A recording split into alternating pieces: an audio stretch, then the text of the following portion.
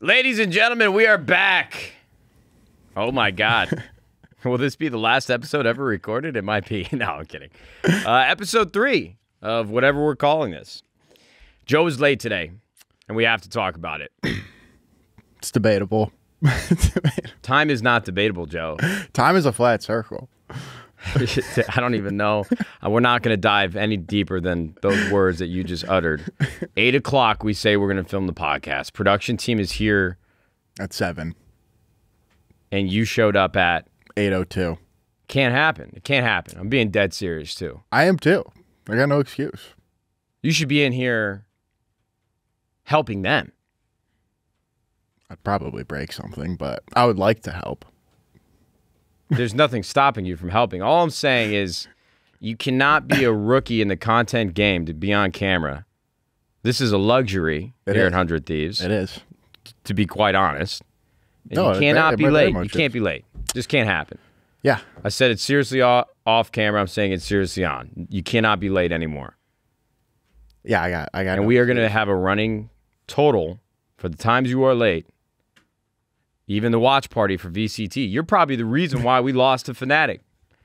I said be there at 9 a.m. for match start. You showed up at 9:20. You pulled up. You said, well, I was going to stop and get some bagels, and then you didn't even show up with bagels. Okay. Yeah. Well, Mind you, I you don't eat breakfast. You're just pulling things out of your ass. I would have loved to get bagels, but again, I was out to like 2 with Shane, JCap, and Spencer. And Shane just got out of a relationship. He needed some guys to go out with. I drank all day. Went to bed at like 3:30. I was a little 20 minutes late. We played FUT, though. We won that. It was a great day. As much as I appreciate the fact that you're supporting Shane and his new independence, you're also supporting your friends on the other side, which is me and Haley in this match. You can't give me your word, shake my hand, look me in the eye, and then not follow through. I would never do that to you. Well, I don't. I'm not someone that wakes up at like 6 a.m. every day like you. I don't care about that. I'm a night owl. I'm working on it, all right? I'm working on it. All right. This is not a working on it situation. This is for work, we're yes, speaking in absolutes. Time is an absolute. You have to be here before 8 o'clock. I have no excuse for today. All right. But for the Valorant match, that's fair. I don't care about that as well. But for this, yes, I should not have been late. So I am now part of Joe's mistake. So production team, I would like to apologize for the fact that we were late. We're not going to dig into this any longer. Won't happen again, correct? Correct. All right. So we are back for episode number 3. We got the elephant out of the room. And the other elephant, actually, is blue raspberry is in my hand. I was going to go pour this in the cup, and then I realized that we're probably spacing these episodes out once per week. And the announcement has hopefully come. And if not, this episode, it got delayed until this was out because we're not going to make Logan and the entire production team go through and blur out this can. As we've had to do that in the past where we had something up on the desk and they had to sit through and just blur everything out for an hour and felt awful about it. But man, am I excited. I hope people enjoy this flavor as much as we've been hyping it up. I actually agree with Joe with what he said in the last episode that blue raspberry has kind of ruined the other flavors for me. Strawberry kiwi is still, S tier with blue raspberry.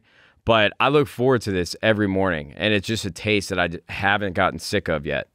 And that's the beautiful thing about strawberry kiwi, too. Like, I could drink that every day, but it's almost like somebody broke the wall of my head. What else is out there? And now I can't go back. We got to remember, too, we've been drinking the 3 primary flavors now for, like, over a year. Yeah, probably a year and a half. Yeah. I think that's been the most exciting part about Juvee is just the flavor exploration. I think the initial hump that we need to get over is just getting these cans in hand and getting people to try it for the first time because it's tougher. I was talking to my chat. I know it's inherently not regular behavior to order an energy drink off of a website, but we're working on getting storefronts so that you can have a little bit more convenience in getting Juvee into your system at a gas station or a grocery store. But, baby steps. We're moving slow. But sure, we're true with our conviction around this drink. So, hey, listen, if you guys want to try blue raspberry, we're also available. Well, we're going to be available on Amazon later in March. But if you go to drinkjuvee.com right now, It is 10% off using code NATE at checkout. And then even without a code, you get free shipping. So that was another hurdle that people had to get over. Shipping is completely free. Blue Raspberry, if you drink energy drinks, you need to give this a try just once. And if you don't like it, you need to let us know, because I will be shocked. This flavor, it's just, I feel like it's impenetrable to feedback. It really is. Do you want to talk about it? I mean, do you want to give your review? Do you want to talk a little bit about it, the actual flavor? Well, I think I just did. Okay. I love it. It's so good. Taste is such a subjective thing. Like, what do you want? I'm not, this isn't a Michelin star review. It's Blue Raspberry. I think this is a cornerstone flavor in not only beverages that are energy drinks, but slushies. You've had them since you were a kid. It's a dangerous combination. I don't know who decided to put the blue in front of a raspberry, but they were fucking onto something. They knew what they were doing. They knocked that out of the park. Why don't we have green raspberry? What would green raspberry taste like?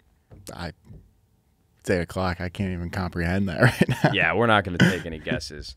All right, so the first 2 episodes, I think, second, you were feeling more confident with how the recording went. We definitely got into some deeper topics. We haven't even uploaded it yet, so I don't know how people are going to respond to it. But in general, I think we found our pacing for the second, and just a various amount of topics covering gaming, our personal lives, 100 Thieves. We talked about the layoffs. So if you haven't seen it, go check it out. But I don't want the first 10 minutes of this episode to be about housekeeping. We got to get into the mix. Cenat, 300,000 subscribers on Twitch. That is an unfathomable number for me. It's wild. To break the all-time record, the 2 biggest creators, I think, on YouTube, live streaming, and Twitch, Speed. Adin. Speed and Cenat. Both African-American entertainers. I actually think it's pretty unbelievable to think that both of them are at the top of the entertainment and gaming community, content in general. 30 days live streaming straight.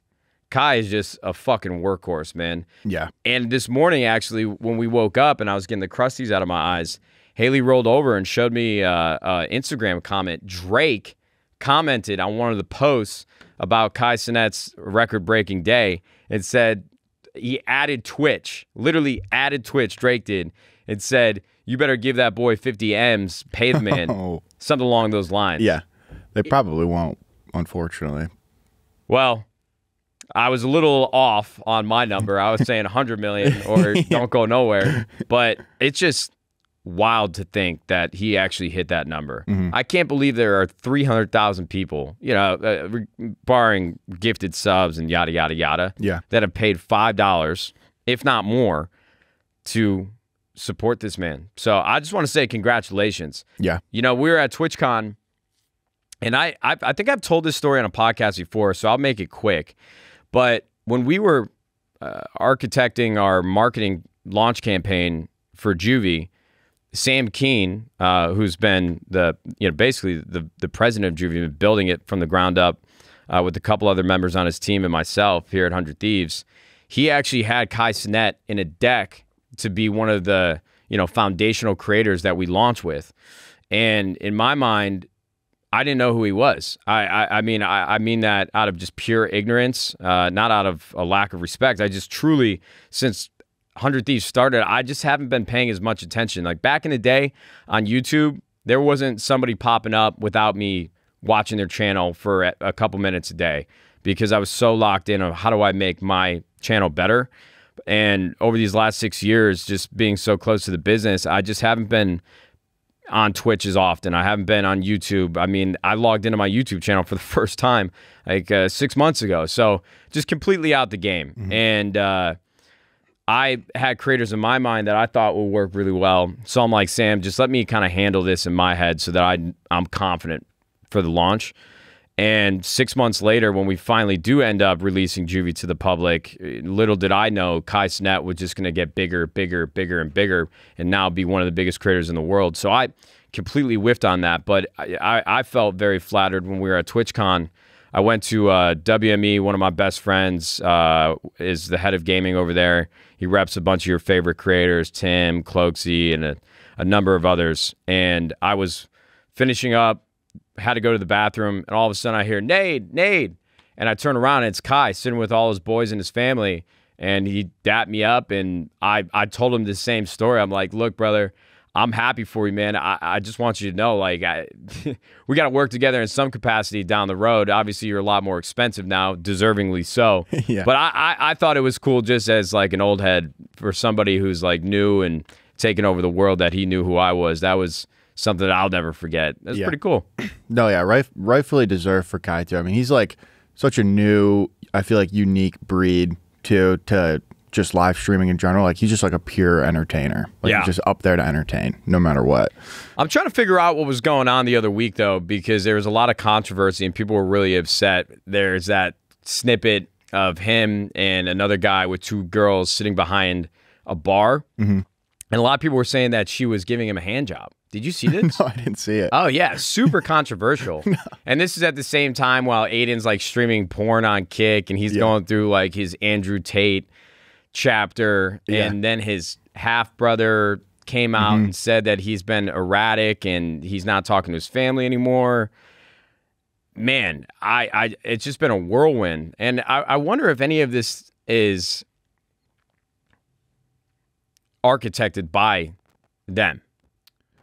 I doubt it. Yeah. I doubt it. I don't know. That's like, I feel like that takes as much as, you know, you could give credit, or like anyone would want to architect that, in terms of like actually thinking through that plan and like executing it. I don't know. Like some of the stuff Adin's saying, or even with like the hand job, I feel like it's just hard to be like, oh yeah, okay, now we're gonna like, I'm gonna fake a hand job on stream today. Yeah. And then like we'll hopefully this goes viral. Or, like, he doesn't need to either, actually. Yeah. I was more so about Adin, I guess. Just because a lot of it feels just far off the beaten path of what he was doing and saying on stream before he's sort of hit this next level. Yeah. I mean, he was always making funny jokes and like very edgy jokes.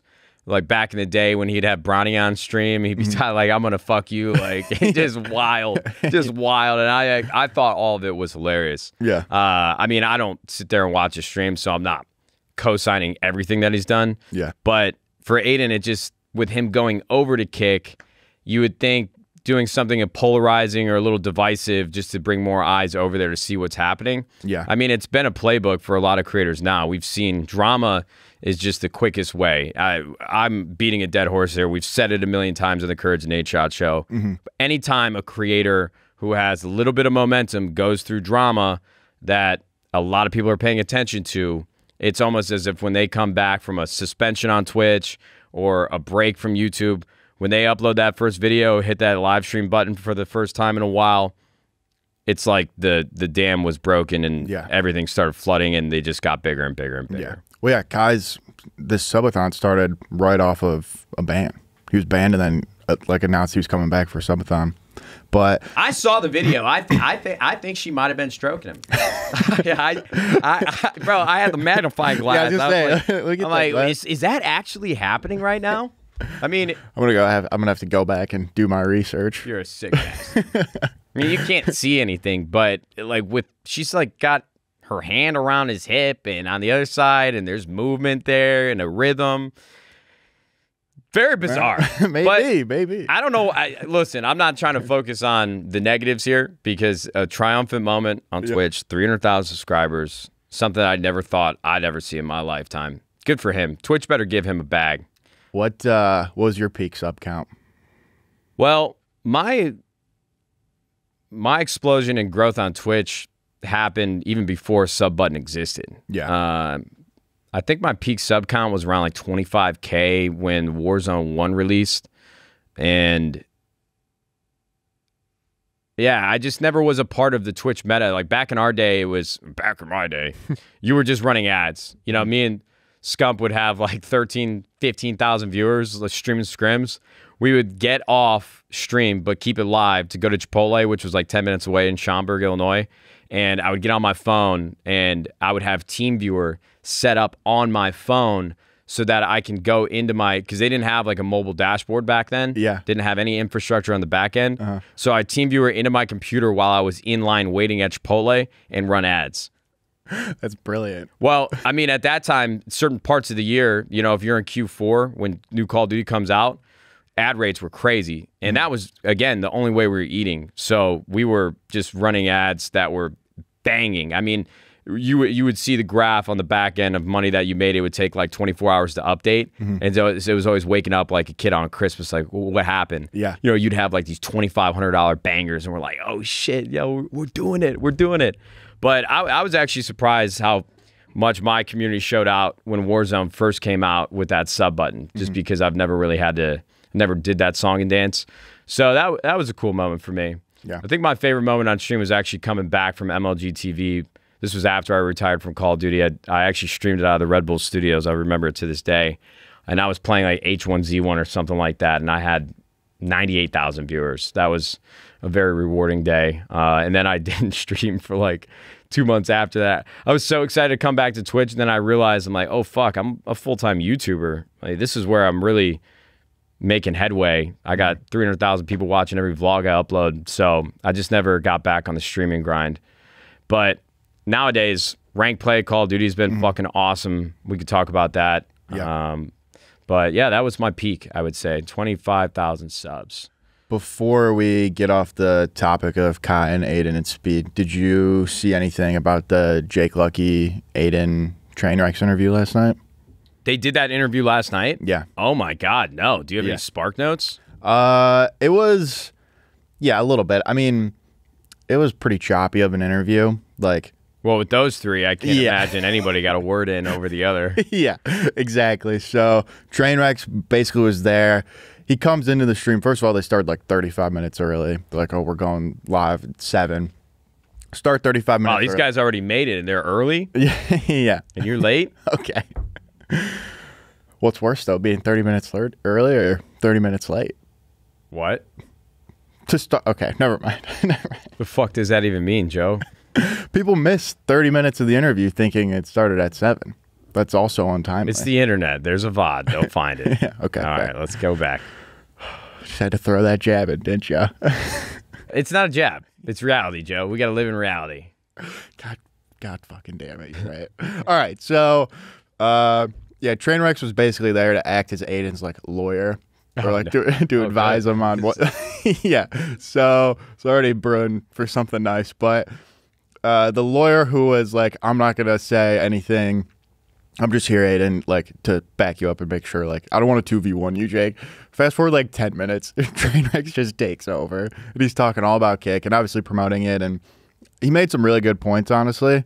And he compared it to Mixer and the platform wars and talking about how when Mixer started, Twitch was still at its peak. And, you know, it was just an alternative to Twitch itself. But Kick is offering 95.5 and he feels as though Twitch is dying and all of this, so he feels like it has some legs. But overall, the interview itself, it was okay. I would say I'd give it like a C+. Well, I'm trying to figure out I didn't really care about the Kick conversation. Where I want to go back and watch is what was the dynamic between Jake and Adin. Yeah, because Adin sent that message like "keep yourself safe" with a smiley face. Yeah. Jake has been condemning the way that Adin's been carrying himself, showing porn to underage kids on stream, and this, that, and the other. Did they like beat the brakes off this thing, or was it pretty civil? It was pretty civil. They were both like very much themselves. Obviously, I will say I think Jake held his own. I think a lot of the questions he was asking, though, were like super speculative in terms of like he didn't really dig at Adin as much as I personally would have hoped for. I would have liked to see him like ask some really hard-hitting questions, but Jake was very much himself. They tried to get him to say fuck for like 5 minutes. He wouldn't do it. He could just say frick. Adin was himself as well. Like called out that it was whack. But I fuck with Jake Lucky, but 30-plus-year-old saying frick, just... He's 30 plus? Oh, yeah. I thought he was like 25. No, I think he's in his mid-30s. Oh, okay. When people say frick, it just gives me the heebie-jeebies. Like, yeah, brother, come on. It's a word. It's not offensive. Yep. We're adults. Yeah. So... That's frickin' weird, man. Yo, Jake, I know you're going to watch this and probably clip this. I love you, brother, but the frick thing just throws me through a whirl. I can't wrap my head around it. My response that is fake. That's weird as frick. It is. As fuck. You could say weird as fuck. You're on kick. You could say that. Can you give me the answer? You got an explanation for this? Say what, Adin? He can't say fuck. Guys, we're not here to focus. We're not here to focus. You can't say fuck, bro. I love this. Trent, I love this. Fuck. All right, say this then. Say it in this context. Instead of saying, okay, go with me. Jake Lucky, Jake Sucky, Jake Fucky. That you could do, right? You can do that. Jake Lucky, Jake Sucky, Jake Frick. Okay, fair. Try not to be freaking late next time. We still have another episode. Frick after you, this. dude. Frick you. Yeah, frick you. This is freaking But disgusting behavior out of you. But yeah, after like 45 minutes, I turned it off because Okay. they're just going in circles. Well, so. I still feel like we cover this at surface level. Maybe we roll a couple clips in the podcast just to give somebody a North Star. I mean, this is definitely not a news network, but we got to talk about it a little bit. We'll see how that plays out. Just let the people know it happened more than anything. Yeah. I don't know if I necessarily agree with Train saying Twitch is dying. I think creators need to be really careful. We had a long discussion about how they should be using their time, and I'm not saying what I would do is right, but going over to Kick, I just don't think it's going to be as easy, even when you have a 95-5 split on subs. You got to consumer behavior. We talk about energy drinks. Instead of a website, they're buying it at a grocery store. Bro, a lot of people are just preconditioned now to just go to Twitch and browse through. And that's part of their routine every day when they wake up. Yeah. And Mixer, they tried to go head-to-head with Twitch in terms of features and what they offered and make the user experience pretty similar. And Kick does look very, very similar. Yeah. But I just don't know if people will ever rally around that website to find new creators. I mean, we said Twitch doesn't have discoverability as it is, but just in terms of what you do when you open up Google Chrome or Firefox or Safari, going to Kick is not going to be a normal behavior. And I actually, as small of a comment as that might seem, I actually think it is a big barrier of entry. 100%. But I do find it fascinating, though, that Kick is more the opposite of Mixer as the playbook. They went after Microsoft with Shroud and Ninja and these really brand-safe creators. But Kick, on the other hand, is basically taking the drama route, taking the most controversial creators and giving them a platform. And it's probably the most unique approach that we've seen from all of these platforms to this day. And if anything is going to work after watching the normal playbook fail time and time again, at least it's different. Yeah. At least the approach is different. Yeah, I'm very curious. I think I was very Kick is gonna fail pre-interview last night, but I'm curious. I'm curious to see what's gonna happen. I think if they can last long enough to get out of the gate, they might have a chance. Train made an interesting point too about one of his biggest frustrations is right now everybody thinks Kick is a place where you can go and just do whatever you want. Like example, like Adin streaming porn and all these other smaller creators doing the same thing. And he says, like, obviously we're going to have to update our terms of service. Like, that's not what this is. But if they can, you know, again, just survive long enough, I think it's going to be interesting. I bet Drake does a stream on Kick in the next month. Well, yeah, he's sponsored by Steak too, right? He's got to deal with them. Yeah, I won't be surprised. We'll see. That's my prediction. I bet Drake does a stream on Kick over the next month. Lock it in. Lock it in. Take it to the fucking bank. Yeah. Man, I'll tell you what. The last couple of days have been really weird for me, man. I feel bad in a sense just because I don't know him personally, but the internet can just be such a terrible place to be having mental issues and just heavy shit in your life that can make the mind teeter in the wrong direction. SicK from Sentinels. I reached out to some people that know him well just to see like how they can help or what is going on, trying to get a better idea of the situation. But it's bizarre. Over the last 10 years, I have seen probably about 4 or 5 or 6 creators have very similar attributes and very similar through points of the behavior that they've displayed, where the ending they needed to be checked in somewhere. Can you break down the situation? From what I understand, allegedly, I feel like I just gotta say that, and I don't mean this as disrespect towards SicK for any of his fans out there, or SicK if you watch this yourself, but you're having a very public display, and other people are going to talk about it, so we're going to talk about it too. Yeah. From what I understand, SicK, who was a former Valorant player for Sentinels, he went to Brazil where the major was happening, and his girlfriend at the time found out that he flew a woman out to Brazil, or a woman that was living in Brazil that he met through solo queue while he was there playing. The first girl that he meets, he like flies her to the event, and then he's posting Instagram stories of them hanging out. And his girlfriend at the time started to leak DMs and started to address the situation. She said that he's cheating on her, but they were in a half-open relationship. She brings up the fact that he encouraged her to have sex with other men, and he wanted to have the same ability, a half-open relationship, I've never heard, but he would have to ask her, his girlfriend, for permission to do that. And so you have this other guy who I actually blocked on Twitter at the time, that I was just on Twitter while all of the esports layoffs were happening, and this guy who's a head of content at NRG was, you know, raising up his glasses, having an I am very smart moment, like telling esports like executives how stupid they are, and this is how you make money. And I don't even know the guy, but I was just like, dude, I don't want to see this on my timeline. He starts sharing DMs of him talking to his girl, SicK's girl, and was just like fishing for comments and saying, oh, so he's a cuck, LMAO, yada, yada, yada, just adding like fuel to the fire. Like, what are you talking to this fucking girl in the first place for anyways? Yeah. Like, it ain't your place, brother. Unless you're like best friends with this woman and you've been for a long time, it ain't none of your fucking business. So then he tweets out these DMs. He throws his money in the pot.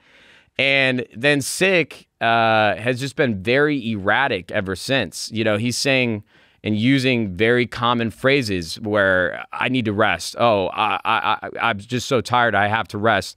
And then last night he tweets out, there's actually no time for rest. I need to spread the message. And it's just very similar to other gaming creators that were having, I don't even want to put it in quotes, like manic tendencies. And this is all unraveling on the internet, bro. And Twitter is the worst place for somebody to have an episode like that, to be going through something really tough mentally, where they might actually need professional help just to get the chemical balance in your brain back to even and where it should be. And especially when you have a woman and deeply rooted emotional connections that are just being burned at the flame in front of your eyes, and the entire internet is you know, throwing in their opinion and either supporting you or just roasting your shit. Yeah. It is a very hard place to be, especially for gamers, because I think more times than not to, you know, speak to a stereotype, but more times than not, a lot of these guys who meet girls through the gaming community, these are their first relationships. Yeah. And I don't wish that upon anybody, to have like their first breakup in their first relationship be a very public display. I don't think that's enough to warrant the behavior that he's been showing. I just think he needs to get some help. Yeah. And if you're dealing with that mentally and you don't, like somebody who's having a crazy moment, they don't know that they're actually crazy. These thoughts seem so normal to them. And that's why he's got a 5-hour stream VOD that I was watching last night, and it's rough, brother. Yeah.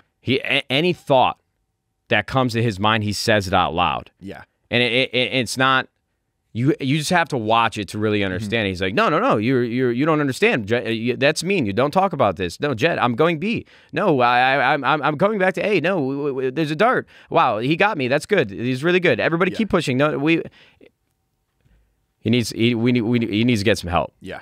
Yeah, I don't know. It feels weird to actually be talking about drama, because we tend not to do it on the Courage and Nadeshot show, but I think we're doing ourselves a disservice if we're not talking about what's relevant in the gaming community right now. Yeah. I don't know SicK very well. I hope he can find help. I hope his family can help push him in the right direction.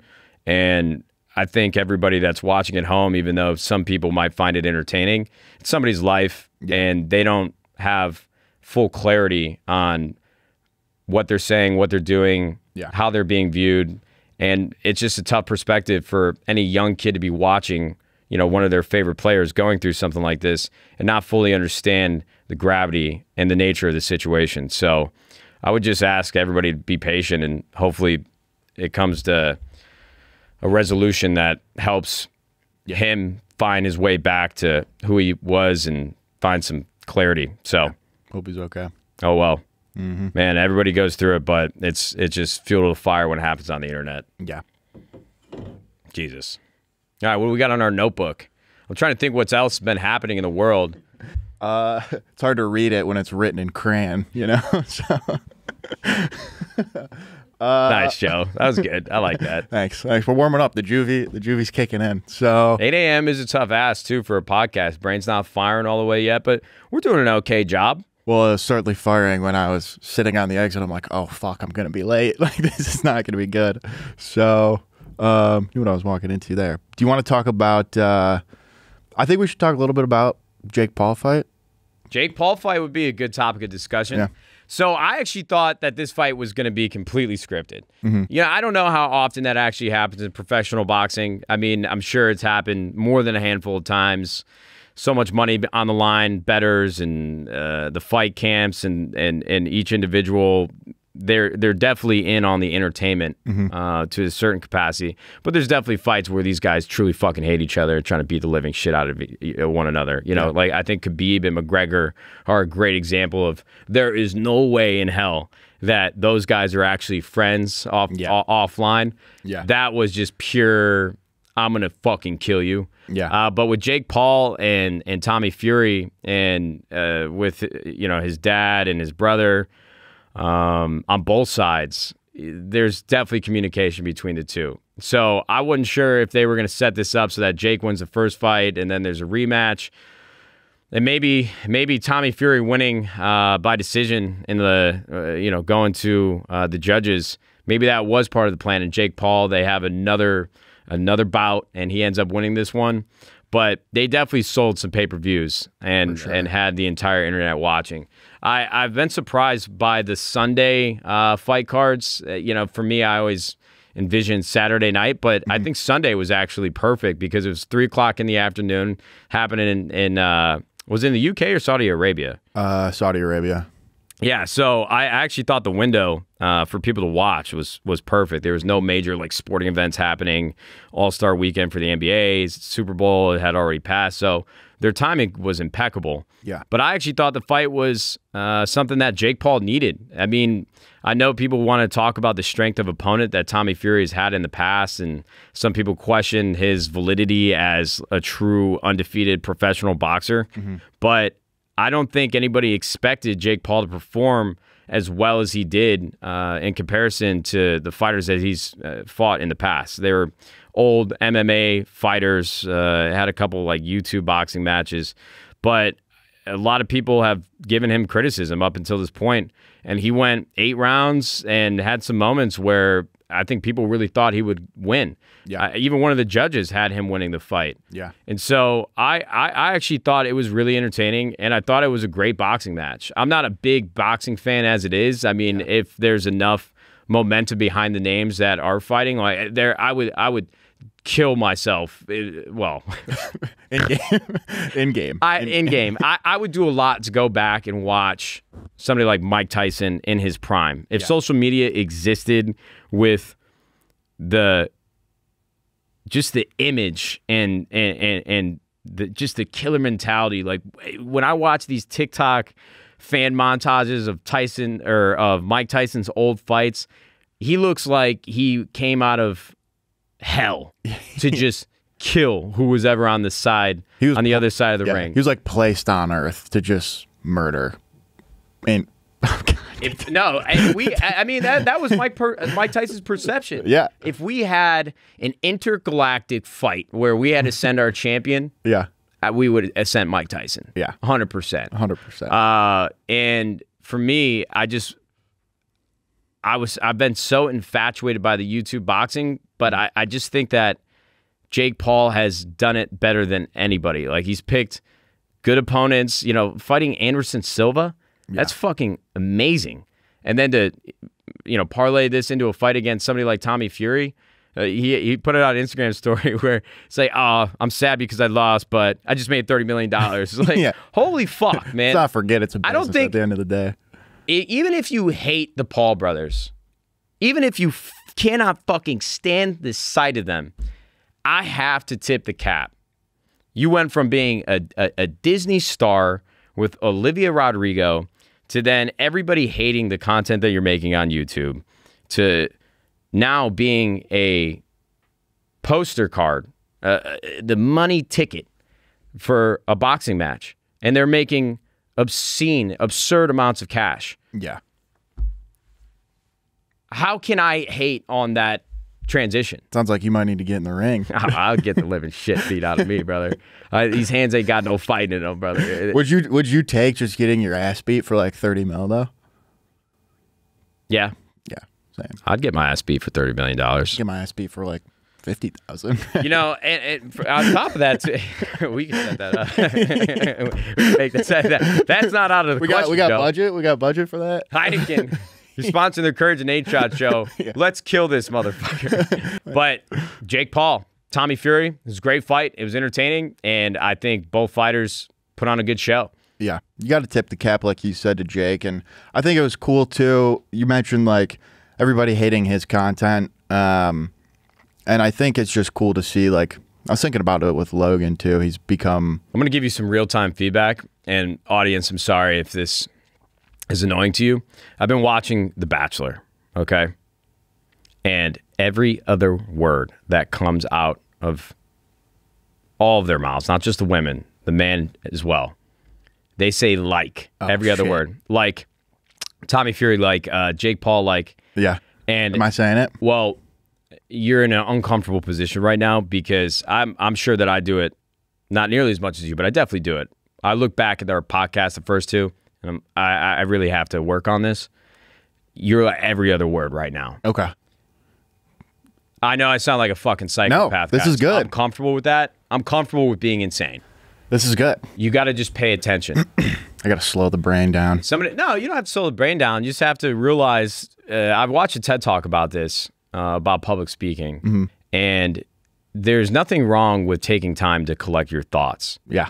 A lot of people feel as if when a camera's on and the microphone's in front of them, that they have to be going. Yeah. They have to be going. Yeah. And their mouth's trying to catch up to their thoughts, and it just forces you to use a lot of filler words. Well, I appreciate And the only reason why I'm saying it is because of The Bachelor. And I just had this conversation with Haley last week. Well, I appreciate that. I'd rather you tell me that than me say like for an hour and a half. So thank you.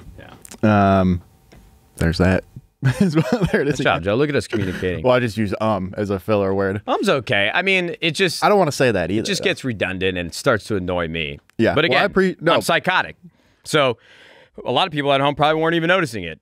Well, I appreciate it because this is also pushing me out of my comfort zone, and it's helping me public speak and be able to... Well, this doesn't really constitute as public speak. Being in front of the camera. Yes. Regardless. Yes. I'm just digging into you. Well, I would and everything you say. I would like for Tanner and whoever else is editing it to not have to like trim out 1 million likes or too. Well, we're not going to trim that. It's a podcast anyways. Yeah, regardless. There's not much trimming. There shouldn't be that much trimming. Regardless, I appreciate the feedback, and I don't consider you being an asshole about that. So, but we got to talk about rank play. CoD Ranked? Yeah. I Let's do know it. There's been different iterations of this conversation, but I'm going to speak my piece right now. For all the shit that we have given Activision and Treyarch and Infinity Ward and Sledgehammer and every developer that's ever worked on Call of Duty, for the years that we have been asking for rank play, we had a iteration of rank play in World War II. I didn't play it. From what I could tell, people were grinding it, and back in Black Ops 2, we had League play. That was a pivotal moment for competitive Call of Duty because it actually opened a lot of the casual players' eyes to what competitive formats are, hardpoint, capture the flag, search and destroy, and gave them a playground to actually go compete instead of having to sign up for game battles or UMG, what have you. Other ways to play Call of Duty off the beaten path of just normal multiplayer. And I continue to give Activision a lot of harsh feedback because even after they say they're working on rank play, when it finally comes to fruition, it's never the product that can go toe-to-toe with games like League of Legends or Valorant or Overwatch or Apex, games that are much younger than Call of Duty, but somehow, some way, we have never found the right systems for the multiplayer experience. And they never have it prepared to launch with the game. You know, we have a very short window with Call of Duty. You've basically got 6 months of the life cycle of a game until they're already promoting the next game that's coming out 6 months later. So the interest is already wavering from the public. And so when we start introducing rank play, and previously the product wasn't great, in February, there's no interest in it. Nobody fucking cares because nobody's even playing the game anymore. I don't think Warzone 2 has been the hit that Call of Duty's been looking for. People's attention span on that game was done in 3 weeks' time. And people were vocally hating this game on TikTok. Numbers were down. Player count just got cut in half week over week over week. So for me, for them to finally introduce a new iteration that Treyarch has been building, they launch it later than we would like, but man, they might have found some gold in their hands. I have to give them a round of applause because this is the first time in Call of Duty history where people are actually talking and playing and living the entire rank play experience. I think we talked about it a little bit on one of the first 2 episodes, but my TikTok For You page, again, a very dialed algorithm. They do a great job. But the amount of engagement, I'm not just being served rank play content because I talk about it, I play it, and it makes sense for my digital profile, but they're talking about it, and there's unbelievable amounts of engagement with it. I mean, Kenny uploaded a clip of him just ranking up to top 250 for the first time, and this was 2 days ago. It had 10,000 likes. It had over 100,000 views. And every single rank play piece of content I have, whether it's here are the proper rotations for hardpoint, this is where you need to anchor spawns, or this is a nade spot for Mercado. I mean, from random accounts that videos aren't even produced very well, have over 10,000 likes on every single post. So I'm just foaming at the mouth to continue to play because the matches, even for me, as somebody that used to play at a professional level that's still trying to learn the game myself, even the games that I'm having at Crimson, I just ranked up to last night, for the most part, are very competitive. Now, granted, if I had, you know, Dashy and Draza and Octane on my team, it'd be a fucking blowout because those 3 guys know how to play the game better than anybody. Yeah. But for me, with where I'm at in my career, every match is competitive. Everybody's calling out. People are talking shit to each other in between rounds. Everybody's trying to win. Nobody cares about their stats. They just want to see you hit 6 rounds in search or 3 rounds in control or 250 points in hardpoint. So I just think this should be an eye-opening experience for what rank play can be for Call of Duty. And it's one thing for us as creators and players to say, oh, I know this will work. You just have to do it the right way. It's another thing for Call of Duty, especially, you know, the leads on these projects in the back end to say, no. Call of Duty's always been casual. Like, the people that play this game are going to work 9 to 5. They come home to play for a couple hours. They don't want to sweat. They don't want to know how bad they are in comparison to the other players. And so we need to keep everything hidden. We need to have skill-based matchmaking so that they can play in safe spaces and not feel dejected and discouraged from playing more because they can't keep up with everybody else. But now, I don't know what the data looks like on the back end beyond what I've seen on Instagram and TikTok and YouTube, but it just feels different. It feels like there's actually a lot of people engaged in playing these this game mode of ranked play.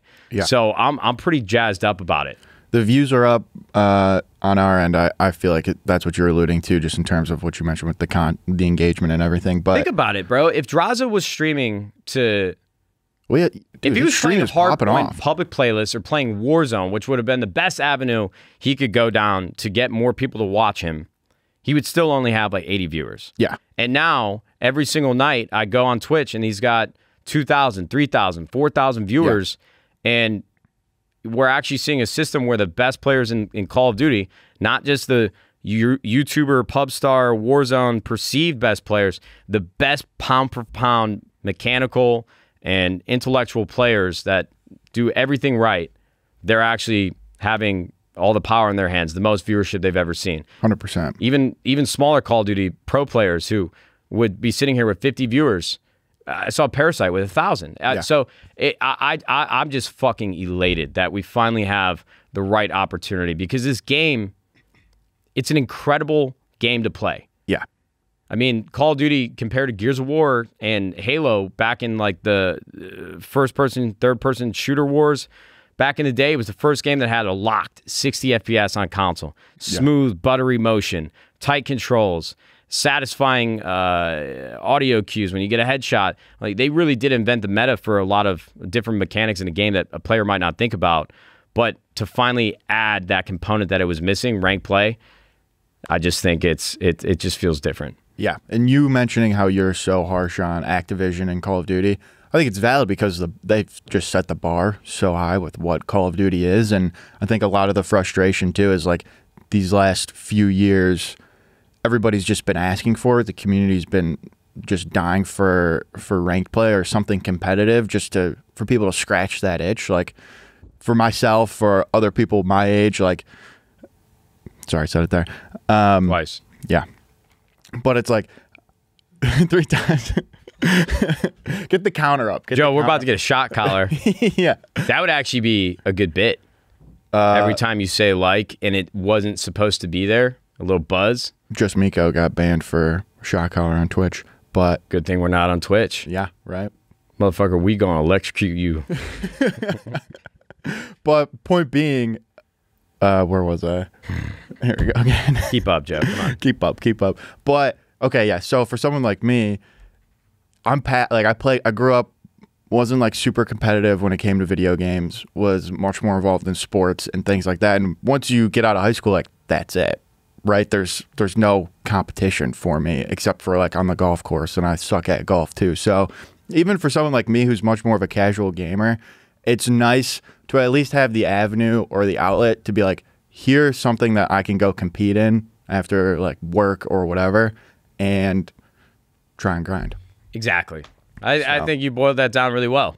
And the reason why I brought this up at the beginning, because I'm a very outwardly facing critic of the decisions Activision has made with Call of Duty. We have to celebrate their wins. I have to give them credit. We have to round of applause one more time. Yeah. Because now that they have this system built out, we're sitting here applauding them. And yes, I am asking for more. When Call of Duty launches, again, because they said they weren't going to make a new game. They said they were just going to give us like a digital content bundle for like, after they made record-breaking numbers with the release of Modern Warfare 2, this was the first time we were going to be on a 2-year cycle. A new Call of Duty wasn't going to come out till next year. They came out and said they were going to make this digital bundle, and it's going to be like an entirely new game. And now I'm not sure if it's been confirmed in this timeline, but they're making a new Call of Duty at the end of this year. They just can't pass up that bottom line number of having another billion-dollar moment. So they just need to have this ranked play system ready to go, integrated into the next Call of Duty, and we'll be smooth sailing. Question off of that for you. I'm really curious to hear your thoughts. You have League of Legends, Valorant, Counter-Strike just hitting its peak concurrent user base on Steam. And Apex just came out saying, we want to build a 10-year game. We want to make it the best it is, keep iterating on what we currently have, continuing to make it better off feedback. Call of Duty, the complete opposite, right? As you just mentioned, releasing a new game every single year. I'm curious to hear your thoughts, revenue aside, because I know the business model and structure of selling $1 billion game every year. But would you like to see Call of Duty in a perfect world go down that same avenue, or do you like having a different title with different gameplay every year? Well, we've had this conversation at length over the last. COD 4 came out, 2007, 2023. Over the last 10 to 15 years, we've had this conversation, especially from the lens of competitive esports viewership, right? Back in the day, we used to think that a new Call of Duty coming out every year was the worst thing possible for the competitive continuity of the game that we played.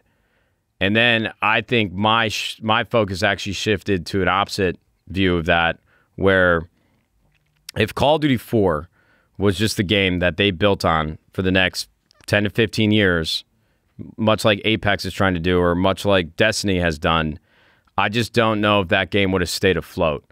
Unless, in this speculative, hypothetical, they executed perfectly and they added in new maps and new weapons and they did an amazing job of actually building out that roadmap to make the game interesting and fun and fresh.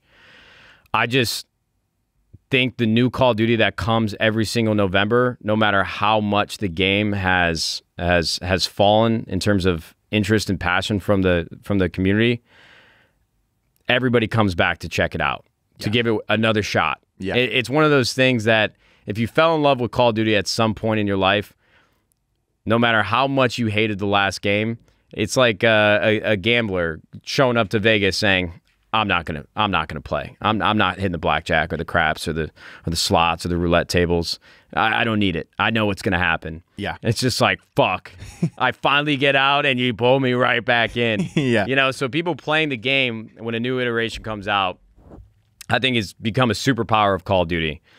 But what Call of Duty Mobile has done is probably the best argument for the first example that we brought up, because they basically gone into the vault of the best Call of Duty maps from every game, the best weapons, and they put it into one big melting pot, and they're just giving players rank play and unbelievable customization. Great weapon skins and animations and cosmetic upgrades that just, hit that dopamine and serotonin receptors and just keep you addicted to this game.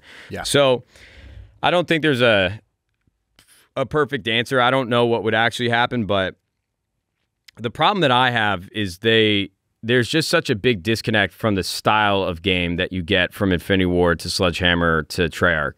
They're similar but very different. And I think Infinity Ward has always done gunplay the best. I think Treyarch has always supported their games with the best maps and the best features in game. And then Sledgehammer, they did something very different with Advanced Warfare, which was very controversial at the time, and everybody was pissed.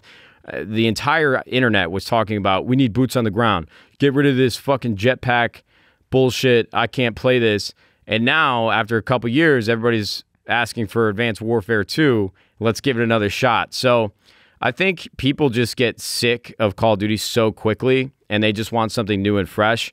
Even if it's not the right answer or what we should actually be playing, people just want what they can't have. Yeah. And that's actually why it's tough. Beyond the terrible financial decisions and community decisions that Activision makes, and terrible financial from the standpoint of what it means for the community, not for them, because they got that system down and they are just printing cash. 100%. I think having consistency with the titles, with the dev studios, would be a really big help. I don't know what that exact answer is, but yeah, I don't know. We talk about Call of Duty so much on the Courage Nadeshot show in my own personal stream, so I don't want to sit here and just talk in redundancies. Yeah. But rank play, just to put the cherry on top, it's a fantastic job. I hope players get and stay interested in it for a long time. Nowadays, the name of the game is just additional content. A lot of people complain about Fall Guys, like, oh, they weren't ready for the moment, and it took them too long to bring the next level of Fall Guys. But that's just not a game that people are going to play consistently. Their player base has just been absolutely destroyed and has disappeared. But I think that's just the nature of the type of game Fall Guys was, and not necessarily the decisions that the studio made. And I don't think people actually do a great job of extracting those as individual points of failure or success. Yeah. Some games just aren't set up for longevity. Yeah. But Call of Duty certainly is. Whether that was intentional or not, I would have loved for them to take their time on this next title, not drop a new game. But that gambler in me is just ready for a new game. Yeah. But for as much as I thought I was going to hate Modern Warfare 2 after the first day of Ranked, just get my back blown out. Yeah. Oh, these kids were betting me over. But that was the first day. I'm a new man. It's like riding a bike. It is. It really is. The biggest telltale sign for me, I need like one more week. And once I'm in iridescent and I start playing against pro players, I had this conversation with JCap on the couch when we were drinking the other day. And I asked him, because they just give so much credit to these young, passionate gamers. Yeah. For a lot of, as much as we talk about age, some of the best Counter-Strike players are in their late 20s, some even in their early 30s. I think the disconnect between longevity for a player's career, it actually comes down to real life pressure and your interests around the game. Yeah. For JCap, no matter what people think of him as a player or as a coach, and he caught a lot of flack in the Cold War era of 100 Thieves and LA Thieves, he was an unbelievable player. Yeah. I mean, JCap was one of the best in the world, and I think he should be on top 10 lists from every professional player that played against him. I mean, the guy's won 3 world championships. I played with him, played against him. Unbelievable, right? But when I go into the LA Thieves room when they're scrimming, they're telling me that these Challengers kids are just different now. They're fucking unbelievable. Yeah. And I told him, I'm like, brother, there is no way that you fucking believe that. Like, this game hasn't become this completely new era of how it's played and how you move on the map and what it takes to actually win. And the gunfights, Call of Duty is the one game where you have to have gun skill. Like, you have to be able to center up and hit your shots quicker than the other guy. Yeah. But the time to kill is so fast, everything feels like it's 50-50 if you're not one of the best in the world. And I just asked him, I'm like, brother, you really don't believe that if you had the same passion as you did when you were 16 years old, if you could replicate that and compete today and just go hard 24/7, this is the only way that you're going to feed yourself. You're not going to get a real job. You got nothing else to worry about except to play Call of Duty. You're telling me that you don't think you'd be one of the best in the world? And I asked him because I just don't want to believe that. Yeah. I truly, and I don't know if it's ignorance or pride or ego, I just really don't believe with where I was and how badly I wanted to win when I was 17, 18 years old, that these kids would be lapping me. Yeah. There's no fucking way. I won't let it happen. I won't believe it. And when I put it in that perspective, I think JCap sort of started to agree with what I was saying. But I'm just curious for my own pride how well, after I learn the game, and maybe a week is even a little bit ambitious. Give me like a month to understand every spawn, every timing, every route that I can take and search, and the flow of each map. I just really don't believe that I couldn't stack up with the best again. Are we going to see Nadeshot as a sub on the 2024 LA Thieves roster? I don't know about all that. I don't think those players would have me. But it's fun. This game is a lot of fun. I thought, going back to where this conversation started, I thought that I was going to hate the game because of how fast you do die. But once you understand the flow and what you can get away with, it really is a great time. Yeah. They need to get rid of Fortress, Search and Destroy. That map is not Search and Destroy at all. Mm-hmm. Any map where you can meet the other team and the round can be over within 10 seconds. I mean, 4 seconds off spawn, even quicker than that, you're already in a gunfight. That's not Search. Yeah. I mean, if you go back for all my Call of Duty stands, if you go back and look at Ghosts, think about the maps that we played. Freight is probably the only map that you can argue where players are dead pretty quickly. But on Octane, Warhawk, Sovereign, there are so many routes you can take, and there was so much strategy behind it. And I actually feel bad for the professional players that are playing a map like Fortress in Search and Destroy because it's just a toss-up. Yeah. I don't think that map actually takes a lot of skill and strategy. It's just like 50-50s at all times. If they could expand the map count and the game mode that are viable for each map just a little bit more, I think this game is actually a lot of fun to play. So are we gonna see Road to 250 for you? Road to 250. I mean, for me, I'm just up against time. I think that's the other part. Somebody clipped me talking shit to this kid yesterday. Going back to what I was talking about with JCap, I'm half the reason why I retired was because I'm just too competitive. I didn't like the way that I acted when I would lose and how badly I wanted to win. I can't explain my competitive nature in an articulate, efficient way, but when I want to win, whether it's golf or Call of Duty, anything competitive. I mean, we could be throwing a rolled up piece of paper into a trash can, and I want to win, or like my life depends on it. So for me, it's just sitting in ranked play. I got these kids that have been playing 12 hours a day since the beginning when they had CDL Mosh Pit. They know the maps, yada, yada, yada. I'm just up against time.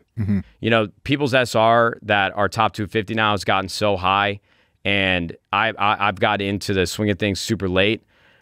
If a player wins, like a random 4 that I'm playing in ranked play gets a control round on me and they're starting to talk shit, I literally want to pull up with a fucking 12 gauge, dude. That's how angry I get. Yeah. So me roasting this kid yesterday, he was chirping and search and destroy, and I started to tee up. We won that map, and then we go to the hard point, and I'm just fucking piecing, dude. I'm not missing a shot, just in the fucking matrix. Like everything is flowing perfectly.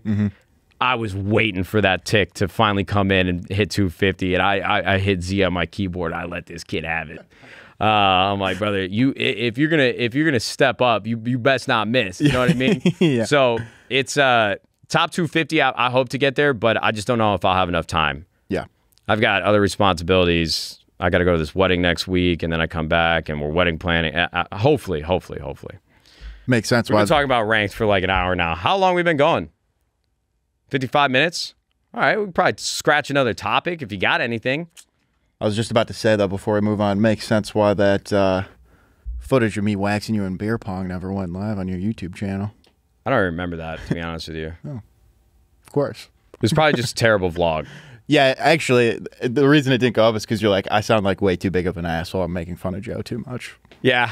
There's been so many videos that Logan in this room has edited for me that I just haven't uploaded because I did a poor job of structuring the vlog, and I just nitpick my own shit too much. I always feel bad for Abby. Abby was editing for us. We were trying to get into the flow of things with Nadeshot Plays and uploading on TikTok and Instagram more on short form. And Abby is a great editor, but my taste is just so specific because once I live a moment on stream, I'm already thinking before I even finish the stream how I'm going to edit this and what I think would work. And so Abby's perspective, when she would go in and edit, it would just be like a couple rounds of feedback off, and I would get busy. I wouldn't have time or make the time to give her the right feedback. She would edit a clip and want to get it uploaded, and I just wasn't happy with it. And I wish I could turn off the critic in my own mind about my own content because I think it's slowed me down in a lot of ways. And even something for too, like John, you know, there's been a lot of videos that him and I have filmed together that he's excited to watch on YouTube, and I don't end up uploading it because I'm just not happy with how it came to be. Yeah. I'm definitely not like Mr. Beast level of intricate, and you know, his manager Reed would tell me like they'll spend a couple $1 million on a video, and Jimmy's like, if that gets uploaded, you're all fired. Yeah, I don't think it's that dramatic and whatnot, but no, he's just I'm my toughest critic. Yeah, he's publicly talked about too how he has videos that they've spent millions of dollars on and they just scrap it because he doesn't like it. Yeah, but segueing into, I would love to talk a little bit about Valorant and these matches and Fnatic. Yeah.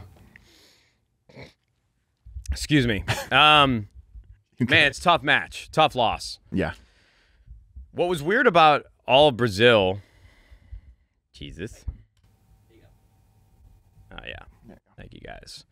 What was weird about all Brazil was that I just don't think our team ever looked like themselves. You know, it's hard, even though Home Grounds was a Mickey Mouse land and some of the best teams that were there, Team Liquid, for instance, had substitutes. We talked about that. They still looked dialed, and it looked like every match they were going to play, they were going to win. And I think versus FUT and EDG, those were both teams that the community expected us to just wash them, rinse them, and be done with it. And we didn't. They were all very close. We actually probably should have lost versus FUT. Probably should have lost versus EDG. And even going into this tournament, I heard Lotus was one of our best maps, and it just did not look like we were ready or prepared. And it looked like our comp was off too. You know, there's something, this is as a fan, and this isn't criticizing our coaching staff by any means, because I love our coaches. Moneyball Mike's HD, I don't want anybody to give him too much slack. You know, everybody thought it's very similar to how I feel. Our just comp felt different compared to every other team. For me, watching Cryo not play Jet just hurts. You know, that's where he really made the most impact when he was on XSET. And I know the game evolves and people come up with new strategies and how to approach it, but we just felt and looked uncomfortable, and nothing was easy in any sense of the word. And against Fnatic, I was actually excited to watch us play Fracture, because we used to be a pretty good team, but 13-1, that's just inexcusable. And I know the players probably feel the same way. I mean, this is a stark difference from how we felt when we were making a bunch of roster changes and we got 13-0'd, I think, on Ascent by the guard. I'm not over here, everybody's making jokes, I'm going to blow up the team. I love these kids, man. They have been so much fun. It's been so refreshing to have them in the compound. They all got a great head on their shoulders.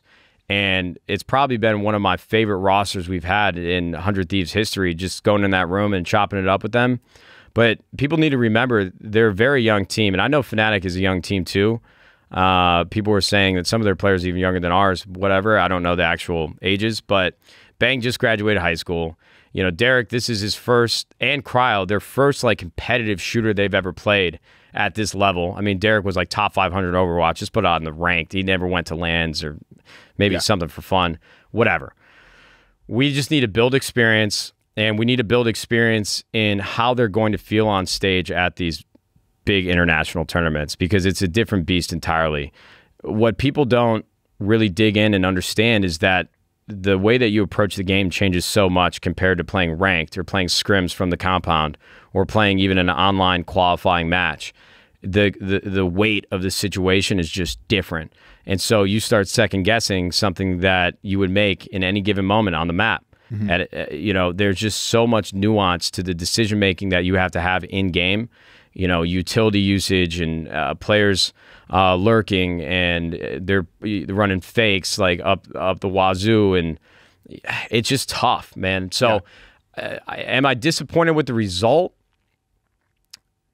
Yes and no. I would have loved to be Fnatic, and I would have loved to win the tournament. But I'm just happy more than anything that the players got to know and see that they bleed like we bleed. You know, after you lose 13-1, you go to Icebox and you're down just as bad as you were on that last map. For them to claw their way back, and I know that last round that we lost with Durko with a fucking shorty and a dream, the guy had like 30 HP. Under any circumstance, should we ever lose that round, and if we played it out 100 times, I don't think what happened. Wins the majority. But I'm just glad they got to see that they can compete with a team like Fnatic if they ever meet them in the finals again one day, because a lot of it is just confidence. You can get shaken up pretty badly losing like that on the world stage, but they're pound for pound one of the best teams in the world. They just need to understand and realize and believe and have conviction going into future tournaments. Yeah, I think the resiliency they showed throughout the tournament, you know, when the pressure was at its most, they showed up. I mean, EDG coming back, FUT, the comebacks they had against them as well. I think that itself was a win, and you know, people are always like, oh, what's Nadeshot going to do? And I'm glad you touched on how just competitive you are. Obviously, we'd want to win everything, but you know, where they're at now, beginning of the season, I'm super excited for what's to come. And the fact that they just got that experience on lane, and like you said, they know that they can compete, they bleed like we bleed. I'm just super excited for what's next for them. Yeah, it's just, man, again, the comp thing just fucks with my head, because I know that there's very different ways to play this game, but I can't tell. I don't know what the right thing to do is. The only thing that I know is when I see a player on another team on a map that we're not playing Jet and they're running Jet, I'm like, fuck, dude. just give cryojet. I know it's not that simple, but I wish it was. Yeah. So as a fan, I hope we tinker with some things in the background, maybe stop overthinking as much, and just let the players play, man. Just go out there and be loose, be free, and we'll see what happens. There's a fine line there, too, because, there's certain engagements that you can challenge and rank that just won't work when you're playing like a full team competitive roster. Yeah. And we saw some mistakes, like solo plays, over-aggression. So I don't want to say, like, hey, pull the trigger, be free, be loose, and just do whatever the fuck you want, but they just need to find their rhythm. I think rhythm is just the underlying component here that they just need to find. Does the game feel different on land too? Oh yeah, it does. Yeah, I mean, there's no ping. Shots just feel buttery smooth. I mean, LAN is like a completely different beast. Again, that's why there's always been that argument in esports, like, oh, you fucking beat me online, I'll see you on LAN. I mean, some kids just look rattled. You look over the stage, you just know it's fucking done. You can see like a glimmer in their eye. They won't even stand a chance. Yeah. And that's why Call of Duty team's so exciting, because they lose matches online, but they get on LAN and it's just fucking over. Cook. Yeah. I love it. The psychology of it's fun. Mm-hmm. Have you been watching this Murdaugh trial at all? No. You got to watch the Netflix documentary. I watched, I think the first episode of that. Fell asleep though. Well, man, I just have no idea what's about to happen. I think the prosecution just rested. They just ended their war path, trying to prove that this guy killed his son and his wife. This is all TikTok hearsay. I actually think he's going to get away. I just don't. I don't think they have a reasonable argument and evidence to prove that he, without a doubt, 100% killed them. Wait, what Murdaugh is this Rupert? I watched it. Wait, am I saying that last name right? I think so. Alex Murdaugh? Oh, Alex Murdaugh. Okay, I'm thinking of it. Oh no, yeah. I thought Rupert Murdoch, and then I'm like, oh wait, no, I was watching a Bernie Madoff Ponzi scheme show on Netflix. I haven't seen anything. Don't know what any of it. Okay, I'm gonna give you the Spark Notes. Quick rundown. We'll talk about it, then we'll end the episode. Okay. So, this guy, Alex Murdaugh, in the county that they live in, the Murdaugh family's been around for like 100 years. They have been basically the law. Mm-hmm. They have the longest running attorney firm. His grandpa and his grandpa, they were all lawyers, and they've basically been running this place like it's the fucking mob. Your daddy may live on the lake, but my daddy owns the lake. Yeah, pretty much. Okay. I mean, that's like the best way to explain it. Yeah. And so a couple years ago, one of his sons, who they really painted as the problem child, like every male in that family has gone on to follow in their father's footsteps, be a lawyer, go work at the firm, and continue on the legacy. This kid, Paul, he was the outlier. He just liked to party and drink. His family's got all this money. They love guns. They live in the South, and they're just living that lifestyle. So Paul, the youngest son, the problem child, he goes on a boat trip and brings a bunch of his friends. They get to the location they were trying to reach. They start drinking. They get fucked up. And everybody, I guess, was trying to convince him, like, yo, we'll drive you guys home. We'll come get the boat in the morning. He says, fuck that. They take the boat back. They're all hammered. It's pitch black out, and they run full speed into a bridge. One of the best friends of Paul, his girlfriend, after they get thrusted into the water, they swim to the shore. They can't find her. Weeks go by, and volunteer divers finally find her body, and she, obviously is dead at this point. And that was the crux of the entire Netflix special. And so fast forward a couple years later, the father is now being accused of killing that son and his wife. They were at like the stables on their property. Paul got shot to the chest by a shotgun and then pumped to the head, brain matter, skull flying around. And then another rifle ends up, a completely different gun is the one that kills the wife. And the father has been on the stand, and he's a lawyer representing himself too. And basically they went into his phone records, they tracked and timed out all the pings to the cell phone tower. He had a fucking vacuum sealed alibi, said that he went to see his dad in the hospital or something along those lines. And they don't have a murder weapon. They don't have any forensics that actually prove that Alex, the father, killed, his family. And so it's been like a very big arc on TikTok over the last couple weeks of people just being detectives and trying to decide whether he did it or not. I think their biggest defense from what I was watching last night is, there is no way that in any capacity he would have had enough time to kill his son from point blank range and then kill his wife, get rid of the clothes, not have any like DNA or blood spatter from these kills. One expert that the defense brought in said that the velocity of which this kid's head exploded, there's just no way that he would have had any physical ability to not have like blowback and that skull knocking him out or giving him any damage on his body or his person. And so, look, I'm not an expert on the case, and there's much better coverage from the TikTok community that has gone deep into this case, but I think he's going to get off. Do you think he did it? So that's even like a deeper conversation because apparently he's been in financial debt, just fucking around with the family's wealth, got addicted to painkillers. His wife found like bags of pills in the house. Apparently she was going to be filing for divorce soon. So there's definitely motive. There's definitely motive to him killing them. Mm-hmm. But I don't know enough about the case to decide whether I think he did it or not. Like, all I care about is what's black and white. And since they don't have any of the murder weapons, they don't have any DNA forensics, I just don't know how you can, with full confidence, prove you're innocent until proven guilty. Mm-hmm. And I don't think they've done enough to lock him away for murder.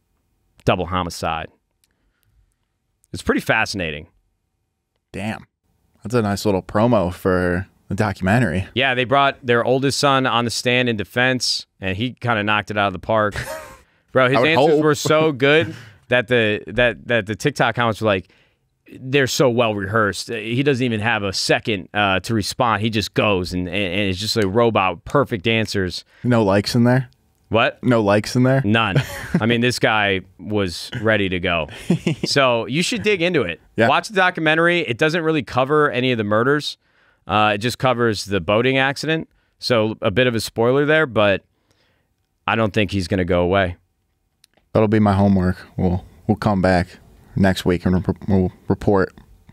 Man, killing people in the 1800s must have been so fucking easy, dude. I would have been afraid for my life 24/7. I can't remember who the comedian was, but I brought that up to my roommate, and he was talking about this dude had this bit where he's like, yeah, he killed someone. He's like, oh, you're not there by the time the police get there? Like, all you have to do, like, oh, you're robbing a bank? Like, what do you have to do to get away? Like, just not be there? Like, okay. Like, done. Yeah, that's it. I can figure that out. Simple as that. Oh, what a day. We filmed the podcast. I'm going to go home and play Ranked. We got to reschedule this Juvee shoot later today. Yeah. I can't figure out from a calendar perspective why you would have the podcast at 8 a.m. and then Vinny at 2 p.m. Well, Vinny was already set for 2, so I text you a reminder. We have Vinny in the afternoon. I know, but what have we always talked about, Joe? If we're going to do anything, it has to be in the morning. Yeah, but the way that Sam texted you, he's like, oh, I already talked to Matt, put us on a thread together. I was like, okay. I know, brother, but you are my first line of defense. Even if Sam texts you and said, yo, me and Matt were chopping it up, we're going to film this, you need to be on point and say, oh, let me double check with Matt, but we should schedule this for 9 a.m. He can't do anything past 11 o'clock. You're my defense, brother. You got to be on offense at the same time. Well, yeah, but got to will this into existence. Why didn't you just say that last night? Could have rescheduled it last night. We're not talking about that circumstance. We're just talking about prior to it even getting to this point, dude. I'm well, your schedules, I don't know what your stream schedule is. You're all over the place every week. Yeah, because okay. I'm taking it in as you give it out. Well, Embo's, Scump, and Methods want to play today at 1 o'clock PST. And I've been trying to get on with those boys for like 2 weeks. Well, you should. I had 6,000 viewers yesterday. We sold some Juvee. It was a great day. Well, we could talk about it after, but we just got to get this done this week. It's Blue Raspberry promo. I know. This is a good podcast episode. I wish... I think what you did for the first 2 episodes with notes and talking points just to riff off of, I think that's super helpful. Mm-hmm. I mean, Cenat, SicK with Sentinels and Valorant. We talked about rank play. Yeah. These are all very current topics, but yeah, I just don't. I feel like if we film these episodes often, we're gonna run out of material unless you come correct. Yeah, 100%. And I think too, I wish. Like, even this second half of the episode, I wish the first half of this episode just didn't exist, because I feel like the second half has been great. But what was I going to say off of that? I don't know. You're doing great, Joe. We're building the plane and flying it. I'm definitely getting more comfortable. And then, yeah, even us talking about these topics, I can definitely dig into them more, actually do some PI work myself on these stories, have some more spark notes ready to go. We only got one zinger out of you. Yo, daddy might live on the lake, but my daddy owns the lake. Anybody know what movie that's from? In the room? We'll give you a case of Blue Raspberry. You walk out of here today if you know. Come on. 5 seconds. Do do do do do do do do. It's a Disney Channel original movie. Do do do do do do do do do do do do do do do do boom boom. What is Holes? For 500. Shia LaBeouf. It's not a Disney Channel movie. I thought that was a really. Did that release on Disney originally? I mean, it might be like a Disney production, but that was like a movie theater release. It wasn't a straight to Disney TV film. You telling me? Threw a curveball. The era of misinformation. What did I see on Twitter the other day that, hold on. I just,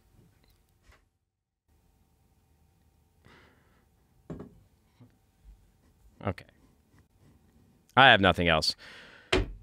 Ladies and gentlemen, that was episode number 3. Hopefully you will continue to tolerate our bullshit. I thought it was okay. If I had to give this episode a grade, I'd give it a B-. But we don't need to be so self-critical. We're just here to talk. Some weeks are going to be more exciting than others. Some week will be filled with more news than others. But that's okay. We're just going to stay consistent. Try to be consistent. Thank you guys for tuning in. I hope you guys enjoyed. And if you have any feedback for us, please let us know. We're malleable. I'll take it all. Any feedback, it's greatly appreciated. If the comment section just wants to lay into me, I'm going to make 10 burners and just dig in you even more. Hope you guys have a fantastic day. Thank you guys for watching and YouTube. We'll see you fudging later. Goodbye.